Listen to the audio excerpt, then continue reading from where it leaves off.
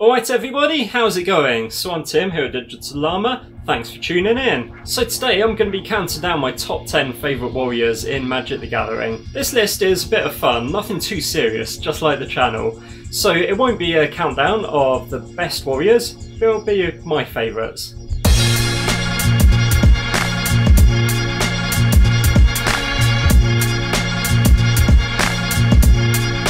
Before we get started though, time for our upkeep stat. There's a few free and easy ways that you can help support the channel. Hitting that subscribe button and notification bell, or dropping a comment down below. Another way is by heading over to the channel sponsor ARCANE Cards. They're an awesome online card store stocking MtG singles and all kinds of sealed product. You can find the link to the shop down in the description, as well as a discount code to get 10% off your first order. And with that said, let's head to the main phase. Kicking things off is an honourable mention for the best named warrior, and possibly best named card ever, Barktooth Warbeard. I'm not sure what makes his beard warlike, but I like it. So on to my actual top 10. Boggart Ramgang was one of the first ever promo cards I got for my old LGS in Cardiff. It came out in Shadowmoor set and instantly caught my attention. A 3/3 for 3 with haste isn't bad at all, and Wither is such a fun mechanic, being able to take much larger creatures down a peg or two. Bramblewood Paragon was another card from around the same era, coming out just before in Morningtide. Now this is a warrior that cares about other warriors. Each further one comes in with a +1/+1 counter on it, on top of what else it might have, and then all creatures with +1/+1s on them gain trample. And just by coincidence, there's an awesome full-up promo version of the Paragon too. Ryan Stoutarm rounds out our trip back to Lorwyn block and is an incredibly fun card and commander. 4 mana for a 4/4 with lifelink is pretty cool, and then you pay a red and tap him. When you do, sack another creature and he deals that much damage to target player. It's fling on a body. So the bigger creatures you have, the more damage he does. If the creature you're flinging has a damage related ability, it won't trigger though. Kalitas, Blood Chief of Get, is more of a vampire than a warrior in terms of ability, but he still makes the list for being a badass. 7 mana is a lot, but when you can pay 3 black and tap him to destroy any creature, his value becomes clear.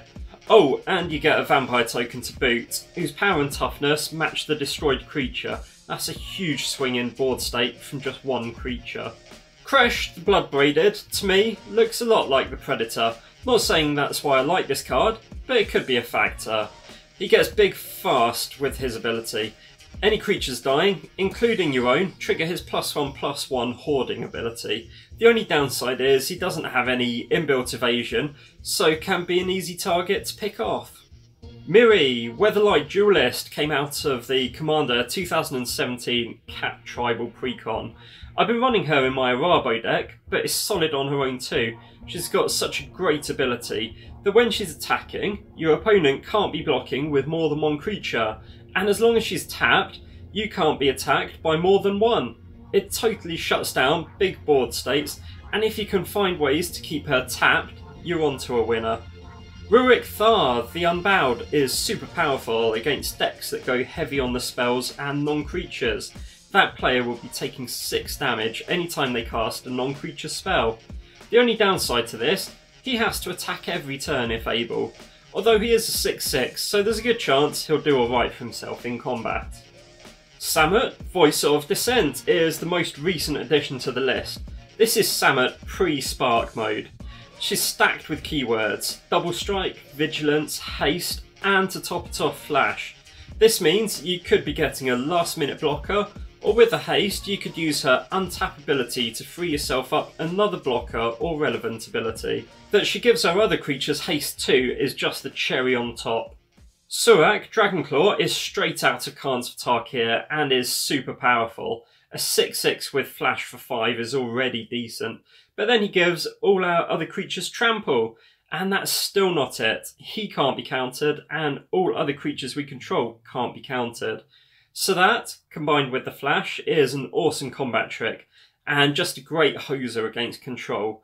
Maybe that's why I like the Prowling Serpapod so much too. Tolzimir Wolfblood is my final choice for favourites.